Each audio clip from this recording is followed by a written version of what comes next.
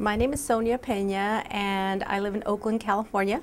I'm an accidental American because my family is from southern Texas.